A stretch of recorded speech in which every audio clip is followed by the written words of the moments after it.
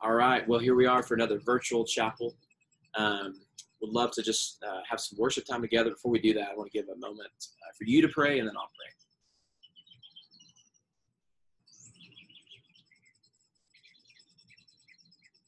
Dear God, we thank you for the ability to still gather through technology. And God, as we worship you now, as we spend time singing praises, let us be reminded of who you are and your great love for us. And Lord, we do pray for those who might be sick right now, that you would heal them, help them to get the help they need. We pray for people around our world who are taking care of others, that you would strengthen them, that you would give them what they need, that you would give them rest and extra portion of grace and protection, God. Love you. We ask this in Jesus' name. Amen. All right. Well, let's just a little bit. We're going to sing. We're going to talk about John 3:16. So I thought we'd sing about that right now. We might close with one other little chorus. So, all right, here we go.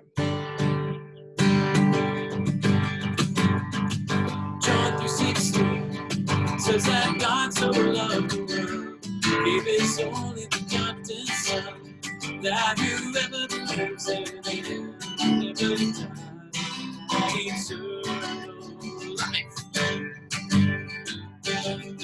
John 3:16 says that God so loved the world, He gave His only begotten Son, that whoever believes in Him never die, have eternal life.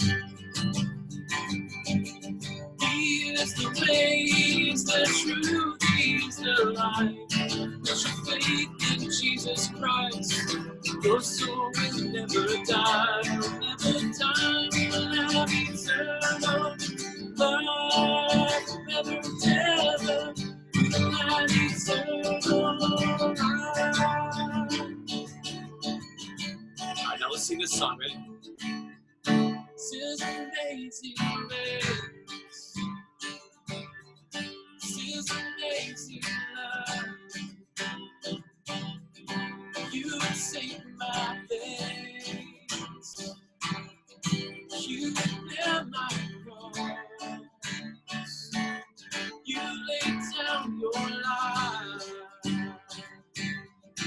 I would be set free. Oh, Jesus, I sing for all that you've done for me. Jesus, I sing for all that you've done for me. Let's just sing this as we close. Amazing grace, sweet the sound.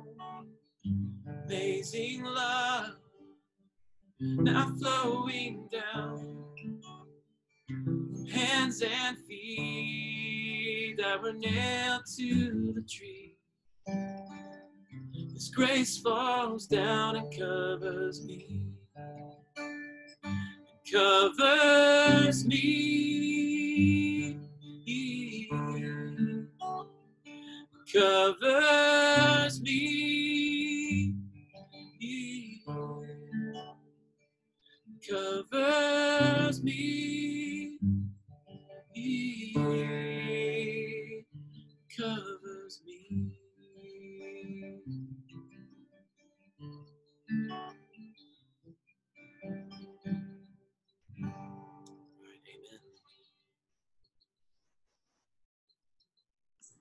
All right, well, it's good being able to worship together, and this is a special week. I know it's a little different, but this is the week that we think about Easter coming up. We think about Good Friday. A lot of times we might call this week Holy Week. It was the last week of Jesus's life when he would go and face the cross, and then there would be Easter Sunday.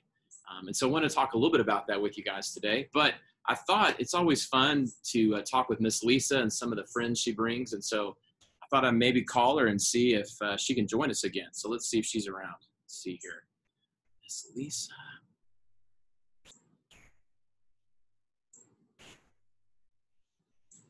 Oh, I see your name. Looks like she Hello? Can you Hi, hear me? Miss Lisa. Yeah, can you hear me? I can't hear you. Oh no. Wait, I wonder. Let me make sure my volume is turned up here. Let's see. All these fun Miss Lisa, Hello?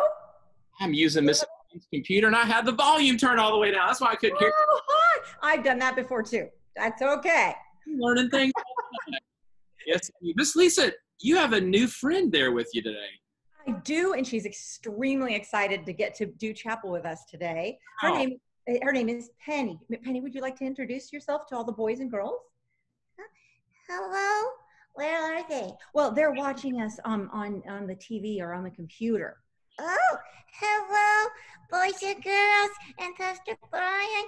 My name is Penny. wow. Hi, Penny. Yeah. Penny, what kind of an animal are you, Penny? I think. What kind of animal am I? You know what kind of animal you are. No, I don't. Yes, you do. No. Okay, you're Oh, yeah, I'm a pig. I P-I-G, can see pig. that. I see. You know, you have very cool pig ears and a really neat pig nose. I noticed that. You And have you're a nice pretty pink. pig nose. You have a good pig nose, too. Don't say that. That's not nice. It's a compliment. Oh, okay. All right. I knew that. It's a Thank you, compliment. Penny. Yeah, sure. Thank you, Penny. Now, Penny, where do you live? I know I guess you're in town visiting. Where do you normally live? I live out on a farm in Texas, a long, long way out into the country. Oh, gotcha. What are some of your favorite foods, Penny, that you like to eat out on the farm? Oh, I like to eat anything that anyone will put in my little trough. I'll eat it, like anything, like potato peels and banana peels, and Oh, you sure you don't like anything good? Like, it is good. It's all good. Oh, yeah. I know you like lasagna. I like lasagna. Yes, I do. Oh, gotcha. And now, Penny, what is one of your favorite hobbies? What do you like to do when you have some free time? I like to read. I Oh, like to you're do a lots of reading. That is awesome. Well, you must be pretty smart. Oh, am I smart? Yes, I think you're very, very smart. Yes. And it's good that you read a lot. That's good. I am so enjoying getting to know you. Actually, you know what, Penny? I gotta go grab some real quick. Hold on a second. What? Hello? Hello? Oh, hello! Oh no! What's the matter? He disappeared. Oh, I'm sure he'll be back. No!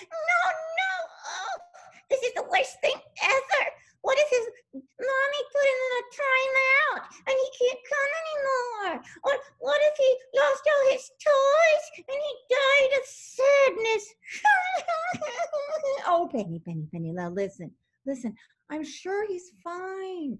He probably just needed to go do something, and he's going to be right back. He's not right back. See, now. He should be here now. No, it's okay. Look. Oh, hello. Hey, are you okay? I heard you sound like you got kind of scared and upset. I'm sorry if I upset you. It's okay. Remember, he's there. See him? Oh, I thought you had disappeared forever. Oh, and that's the dog barking. Hello. Even the dog got a little upset. I think the dog even was a little scared, right? I think that's my dog Oscar, and I think he did get a little bit upset. Yeah. Yeah. Well, Penny, I'm sure sorry that I scared you, but you know, I was working on something that I'm going to show you in just a little bit, okay? And you know, Penny, it reminds me. So this week is the week that we remember what Jesus did for us. We call it Holy Week. And did you know that he had 12 disciples that followed him and that learned from Jesus and that would go on to start the church? And you know, those disciples, those last few days when Jesus was on earth, they were pretty scared, you know, and I have a little plate here. You see, what kind of a face is that? Oh, that's a very sad face. Yeah, it's a very sad face. You know, there was a point the night before Jesus would have to go to the cross. One of the things he was talking to them about was that he was going to have to leave. And they didn't want him to leave. They were very, very sad. They said, Jesus, we don't want you to leave. Why? Jesus, why does this have to happen? He says, I'm going to be taken away, and I'm going to have to go and die on a cross. How do you think that made them feel, Penny? I think it made them very, very sad. They were very, very scared. That's right. And they, they didn't understand. They thought, well, you're supposed to be the Messiah. You're supposed to be this wonderful ruler. You're this teacher. You did all these wonderful things and you helped people. And you were gonna sit on the throne, Jesus. And why do you have to go die? They just didn't understand. And they were very, very sad. Why would you have to leave us? And, Penny, sometimes God is doing things and he is working, but we can't always see everything that he's doing, right? And this is a good reminder. The disciples didn't understand, and they couldn't understand everything that God was doing. And so Jesus, what is this a picture of? Oh, that's a cross. It's a cross. That's a cross, right? And so Jesus, in a few days, we will remember Good Friday. Good Friday is the day we remember that Jesus went and he died on a cross. It was a very hard thing, a very sad thing that he had to do.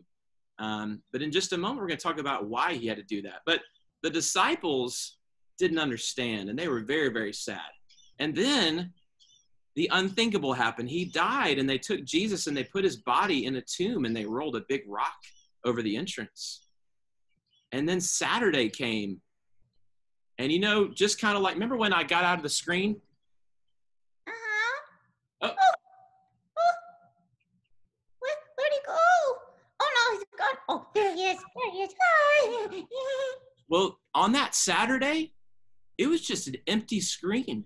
All they could see was, I guess Jesus is dead and it's over. And they thought, well, maybe we're just going to go back and be fishermen, and everything that we thought God was doing, it's all lost. It was a really, really sad and confusing day because that's all they could see. They couldn't see past Saturday.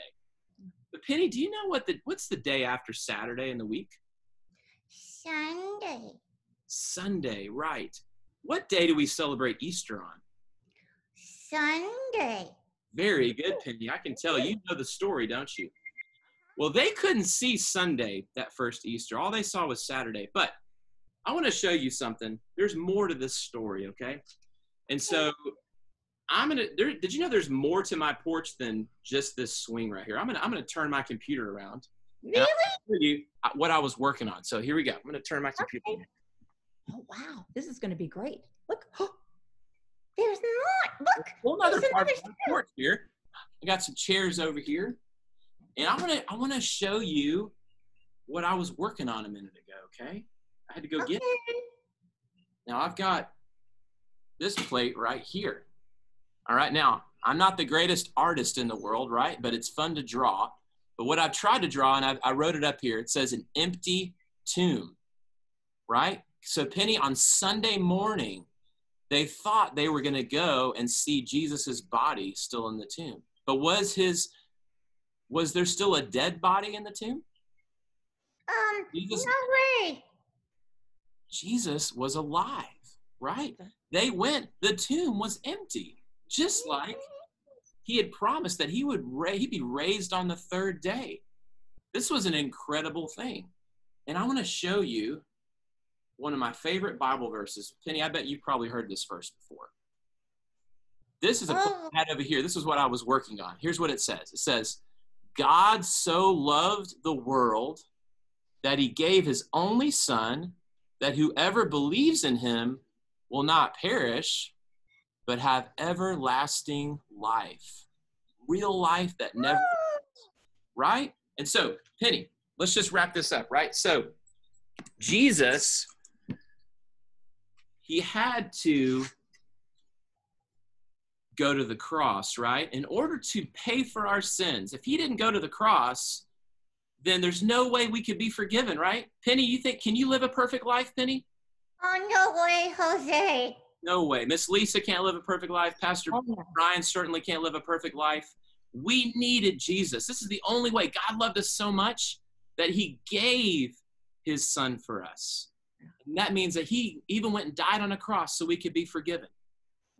And again, yes, that was sad, but God was working this amazing plan off in this other day we couldn't see yet. So let's go back to Sunday. Cool. Because he died on the cross, he was able to make a way where we could live forever, Penny. Isn't that amazing? That's Yeah. the beautiful thing about Easter is that God turns this really sad and horrible thing that happened on Friday. Oh, Whoa.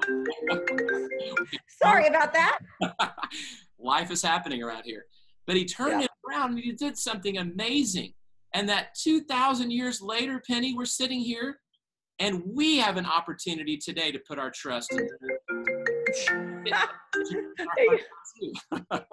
Somebody really wants to get a hold of Miss Lisa. Say it one more time.